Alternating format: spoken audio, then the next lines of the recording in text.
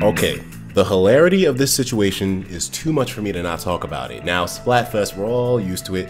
Usually when Splatfest goes down, I don't really cover it too much. I do participate every now and then, but not a late. Like, I know there's a Splatfest going on right now, I think, in the United States, which is, I don't even remember the theme, but the theme in Japan for the 31st is what we're talking about now. You might not be aware of this, but in Japan, the Splatoon theme is going to be love versus money. I mean, that's the general thought that I'm getting from this. If we hit the translation button real quick, love versus money. That's all you need to see. Holy shit. I mean, here's the thing, right? This is obviously never going to happen in America because these are some really touchy topics for a lot of people. And, you know, of course, here in the United States, there's plenty of people that would love to be offended by something like this in their kids' games. But goddamn, love versus money, nigga, what the fuck? Yo, man, that is the fucking subject. The subject. Am I the only one who finds this fucking hilarious? Like, I can't be.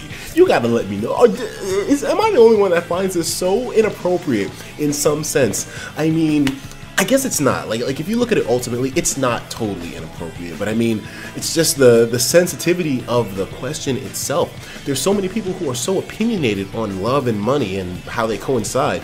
So you're gonna get this pulling at a lot of people's heartstrings. I mean, like, I'm thinking like people who have been cheated on for people that are rich, or people who fall in love with somebody else while they're with someone. Like, things like this are all part of that whole love and money thing. It's such a deep subject, probably the deepest one that I think I've ever seen. This is, I mean, it's not as deep as asking people, you know, do you believe in God, yes or no? But I mean, this is starting to get into that sort of philosophical thing right there, man. Whatever happened with cats versus dogs, now love versus money, my nigga, what the fuck?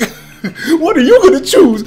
How do I choose? Yo, I swear, I'm thankful I don't live in Japan when this shit is going down. I mean, I know I'm being stupid when I say that, but I'm just over exaggerating. Still, like, how do you expect kids to make a decision about something so serious, like love versus money? You expect a bunch of kids to, I mean, a lot of kids, the majority of Splatoon's audience is kids, but I mean, of course, obviously, us, you know, young adults, we play it too, but I mean, like, what the fuck do you expect kids to vote for? What's gonna win?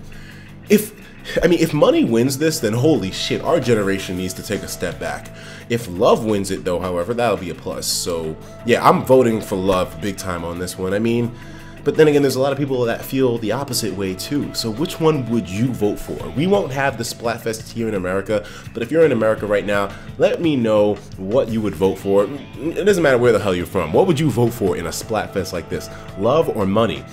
I can only imagine the amount of memes that are happening on the Japanese Splatoon hub right now and what's going on in the Miiverse, because I can just picture all the fucking hilarious meme type posts related to this debate between love and money on there.